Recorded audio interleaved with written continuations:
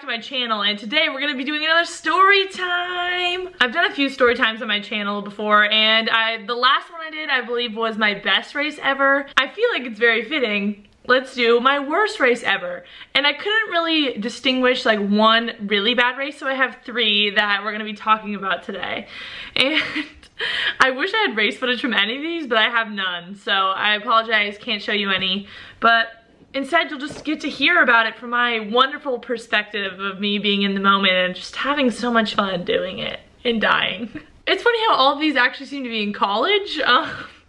Literally zero from high school I could think of. Well, there's some from high school that were bad, but the ones that are just fresh in my memory are the ones from college, so I'm kind of surprised that these aren't all cross-country related. Two of them are cross-country related, so one is track.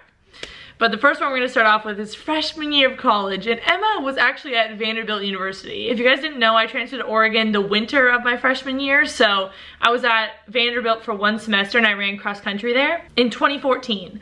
And I would say I did pretty decent in cross country. I feel like actually in high school, my cross country performances went down instead of up. So I did better than I expected my freshman year of college, but there was one race in particular that really got me. You know, there's a transition from high school running 5Ks to college running 6Ks. So that was something I was nervous about, but you know, I ran a few 6Ks and it was fine. I ran one 5K and one 6K before this specific meet, which happened to be the Roy Griak Invitational. I know a lot of you guys are high schoolers or you're people that are like from the Midwest area that run the Roy Griak, but let me tell you right now, that course is brutal, okay? That's the hardest cross-country course I've ever run on in my life. I remember running it the day before and I was like, this seems really hard, but you know, it's doable. If you're from California, you run Mount Sac, that's really hard too. So, you know, I was like, okay, if I can survive Mount Sac, I can survive these like little rolling hills of Roy Griak, you know? And it was a 6K, so that's a little longer than I was used to, but I was like, you know what? We can do it, you know, we can push through. Little did I know what was coming for me. So, the reason why I'm sharing three stories is because a lot of these like stories I don't really remember much from the race, which is not good because that means I'm not present when I'm racing. Anyways, so the gun goes off, bang, whatever. I don't remember exactly what race we were in, but we were in like the elite race of the college, whatever. So we go out, you know, swarms of people out in front of me, of course. And from mile one, I remember I was like, this is not going well. Like, I was already not feeling great and I wasn't positioned super well. And that's not what you want to feel 1 mile into a cross country race that's almost 4 miles long. So that made me nervous. And I think my mile split was probably like 5:50, which again was not great. So the combination of not feeling good, time not being slow, and me not being in a good position just really didn't put me in a good place. So at this point I was like, all right, this is about to be a survival of the fittest. I don't even remember much of the race. It's all kind of a blur. I literally like all I remember is dying. All I remember is going up these hills and just dying. Like, they're not amazingly like steep hills, but it's just constant rolling hills. It's never ending.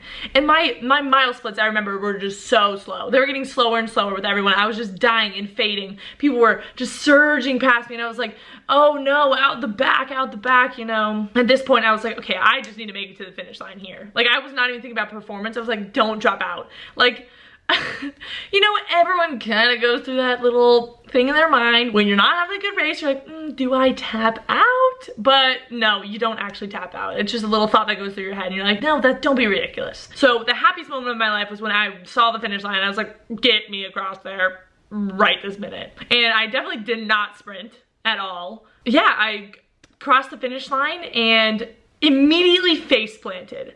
I don't remember if my spike got caught. I think it did get caught because I'm not really one to just collapse after a race. Usually I'm the one like helping my teammates stay up on their feet. So I'm pretty sure my spike hit like the mat or something and I face planted. And you can see it on like a live stream thing that they took and I was like, that's embarrassing. From the moment I collapsed to about 30 minutes later, I have no recollection. I don't know what happened. I've never even been close to like fainting, passing out, anything at any other race ever in my life. It was the weirdest feeling ever. But yeah, whatever, face planted, and then I guess my trainer was like carrying me back to our little tent area. And like, I guess I just like kind of like came back into consciousness or something. I was like, what happened?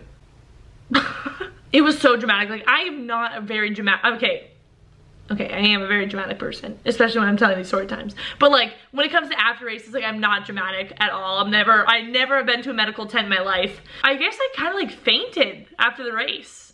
And the worst thing was that I placed 96th and ran a 23:01, which was like a minute and slower than my 6K PR. So I got like 100th. It was just, I don't know. Roy Griggs is the hardest race course I've ever run in my life. So I am so glad that I only had to run that one time. So if you have to run that a lot, props to you, because that course really just makes you mentally tough. All right, now we're gonna move on to 2016. This was my junior year of college. I was at Oregon now.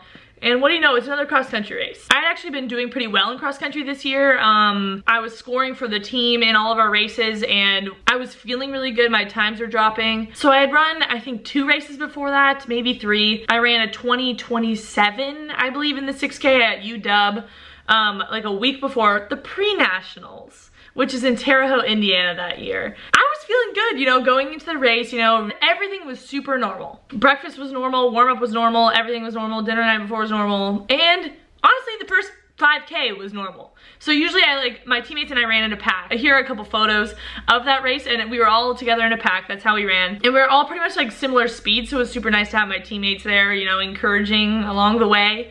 But I remember distinctly, like, we were running really well. I don't know exactly what place we were in, but I think it was top 30, all of us. I was feeling great, you know? Usually I'm dying by 3K, but I hit 4K, I was like, all right, still sticking with the pack, okay. But then I hit 5K. And I would almost categorize it as backwards running. I don't know what hit me, but it felt like I got hit by a truck. I think my pace went from 5 minutes to 7 minutes. I couldn't run anymore. Like, it was the most absurd feeling I've ever had. Again, something that's never happened to me in a race before, where I completely hit the wall with 1K to go. Like, I didn't feel like the first 5K I was overexerting myself at all. It was really just something physical happened to me. Like, usually when I have a bad race, it's mental, but pre-nationals was a race where it was just purely physical. But I still don't know what happened in that 1K. I wish I had my split on it, but that 1K, I was struggling so hard to make it to the finish line. Here's some more pictures. It's honestly so embarrassing. I'm basically walking. My knees are not lifting off the ground. Emma the knee lift gal is really kicking in here. But yeah, I ended up running 21:08, which, I mean, it's not horrible, but just considering how I felt the last K compared to the first 5K, it was honestly really embarrassing. So I hashtagged a picture on Instagram, ducks fly together, Emma dies alone. Because all my teammates ended up doing super well and I just went out the back with 1K to go. So thanks, team. See, that's why having a solid pack is really important, because your teammates will be there for you when you're having a really bad day. So thanks, squad, because you really carried the team that day and I did not. All right, the last one we're gonna talk about is the 2017 Dr. Sanders Mile in New York City at the Armory. I've had quite a few bad races in my time. You know, it's bound to happen. You can't have good races unless you have bad races, but one distinct one I remember was this Rust Buster Mile that we did coming into indoor season in 2017. This is my first time running in the Armory. I hadn't had much experience running indoor track before this because I'd been injured freshman and sophomore year, so this is really my first, I think this is my first time running on a 200-meter track, I'm pretty sure. Honestly, I didn't really know what I was getting myself into, but I'd come off a good cross season. I was feeling really in shape. I had good winter training where I didn't die during one of my tempo runs, so that really gave me a lot of confidence that my winter training was solid.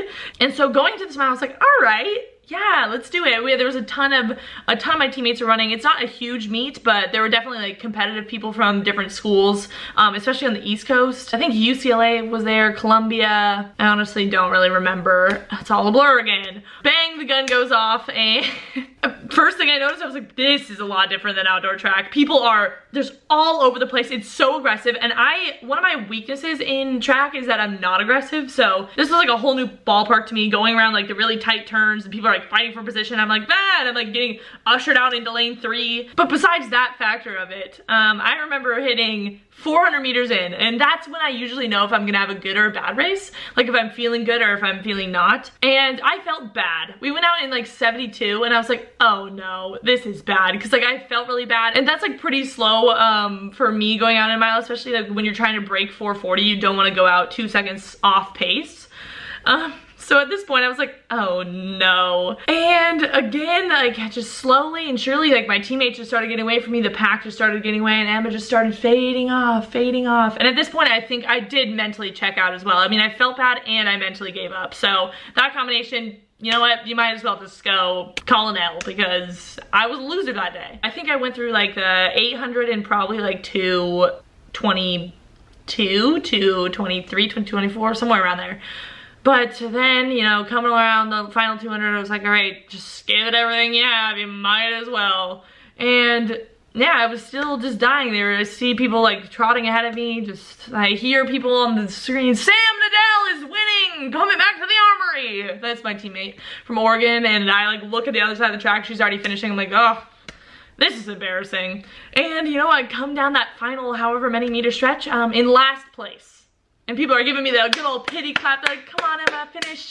Come on, Emma, give it all you have. And at this point, I'm like, please shield your eyes. This is just pure embarrassment right here. I finished in 4:53.25, which is the slowest mile I think I ever ran in college. So, and I got last. So, it wasn't a good feeling. So that's another race I'll remember forever. I got last, I think another time in college too, but so it happens. I guess the big takeaway from these story times is that literally everyone has bad races, and you don't necessarily know when they're gonna come. So I try to go into every race with the same expectation that this is gonna be the hardest race of my life. So I mentally prepare to be in the most pain I've ever been in, and that seems to help me. I don't think I was ready for the Roy Griak pain, but came anyways. And I think the best thing that you can do is honestly just take it for what it is, take the L, and move on. The funny thing is that after that Dr. Sanders mile, 2 weeks later in the next race I ran 4:39. What is that, a 14-second drop and a PR, and I broke 4:40. So obviously, it's just the day. You don't know what's gonna happen. Sometimes it's not really an indication of your fitness level. Sometimes it just happens. Love reminiscing on the hardest races. Thanks for watching another story time on my channel. Let me know in the comments down below what other story times that you guys want. Even though these were bad races, I still like reminiscing on them because it's fun to laugh about them and just remember the pain that I was in back then. If you're not subscribed to my channel, and especially if you're a runner, you might as well hit that subby button down below, because that's basically all I talk about on this channel. Big things on the horizon. Big things, let me tell you now. So I'm excited for the videos that are to come. Thank you guys for watching again, for subscribing, for your support. I'll see you in the next one. Peace out, fellas.